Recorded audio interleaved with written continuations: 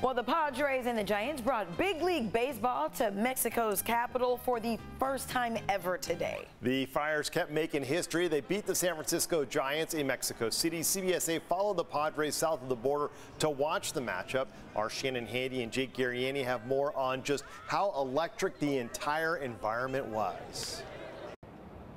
What a game. I mean, the crowd was hyped the entire time, and then you bring in all those extra hits. It was quite a sight to see. An unbelievable night, Shannon. You and I got a chance to go down and engulf ourselves. We sat right in that crowd, and what a crowd it was. A complete party atmosphere the entire time. There was music, there was shouting, there was dancing, and of course there was baseball. We got to show you what this party was like earlier before the game.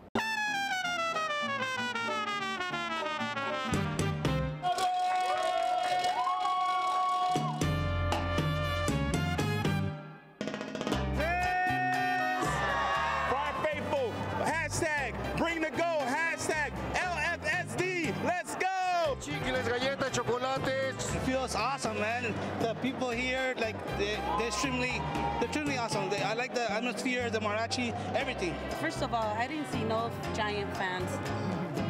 It's all San Diego, and it's a whole different vibe. Oh my God, it's so exciting. I love all the home games, but this is on another level. It's just exciting. It's amazing, especially being so close. It's just so exciting. Baseball is international now. I mean, it's so international now, right? It just shows the numbers. Like, we love the Padres. We're always going to support them. We're always going to be there for them. So, let's go Padres. The best feeling in the earth.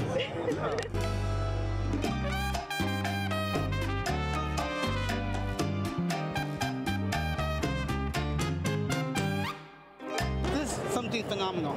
Like something phenomenal. We outnumber the Giants fans probably 20-1 for sure. Padres!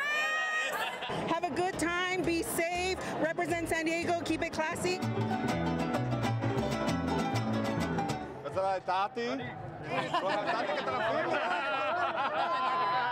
And that was just a small taste of what we saw here today. So much more to get to, including, Jake, the number of home runs. I'm sure that elevation helped. Oh, so much. It was incredible, and we're going to catch up. We're going to talk all about it. We talked to the Padre players and pretty much talked to every star tonight, and there was a lot of them, so we're going to bring that to you in sports. For now, that's Shannon Handy. I'm Jake Garriani, and we are in Mexico City.